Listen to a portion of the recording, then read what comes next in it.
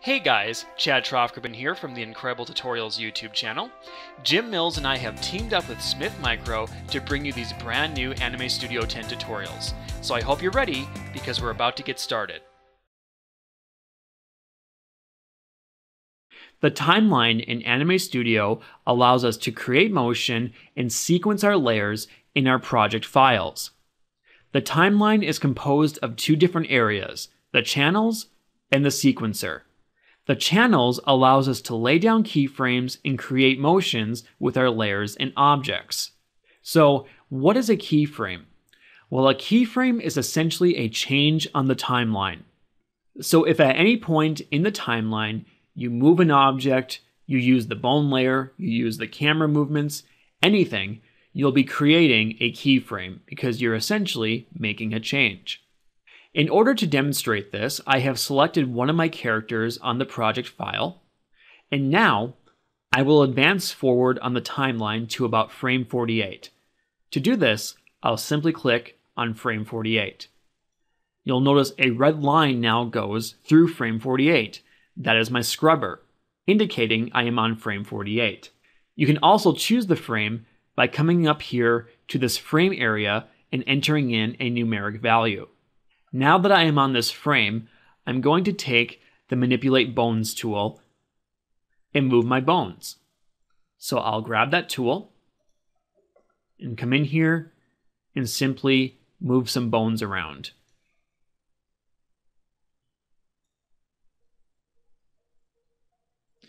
You'll notice as I do this, I have created a keyframe or a dot on the timeline, and that is because I have made a change. There is now a keyframe on frame 0 and 48. Notice what happens when I put my cursor in between. If I take the cursor, hold on to the scrubber with my left mouse button, you can see that a motion has taken place between these two keyframes. And that is the advantage of creating keyframes in Anime Studio. The other thing with keyframes is that you can move them around. So let's say I want this motion to happen quicker. Well, I can take the frame at 48 and move it by holding down my left mouse button and dragging back to frame 24. So now you can see that the motion is quicker. Also, if at any time I no longer want this keyframe, I can just click on it and it will highlight in red and hit the delete key. Just be careful when you do this because all of your motions will be deleted. Now, as you can see, I made a change to the timeline with my bone layer. But what would happen if I moved the character around or if I decided to use the camera? Well, if I go back to frame 24 here where this keyframe currently is, and I use my transform layer tool and move my character over, you can see that there's only still one keyframe. While this is nice and it consolidates your view of the timeline, it can be difficult to determine where your keyframes are. This, however, is the default view in Debut, the consolidation of the timeline. If you want to view your timeline in a more expanded way, simply go up to Edit, Preferences. From here, deselect the Consolidate Timeline Channels button and click OK. Now you'll see on my timeline, I have the bones and the transform layer tool displayed on my timeline as separate keyframes. So now let's say I want to keep the transform layer tool keyframe but delete the bone keyframes. I can do so right now and still keep that transform layer keyframe intact. So once you get familiar with the timeline, you may want to use the expanded view mode just so you get more out of your experience when animating in Anime Studio. Now, one thing to point out is that each layer contains a different view of the timeline. For instance, if I click on another layer here, you'll notice that all those keyframes are now gone. That is because each layer essentially has its own timeline. But just because the keyframes are not there doesn't mean that the character is not animating. Because if I scrub back, you'll see that she is definitely still animating. So now let's look at the sequencer. So I'll click on Sequencer. You'll notice now we can see all of the layers we currently have in our Layers panel. What this view does for us is it allows us to sequence or move sequences forward or back in our timeline. For instance, with this character I just animated, I started at frame 1 and went to 24. But let's say I want her to start animating at about frame 30.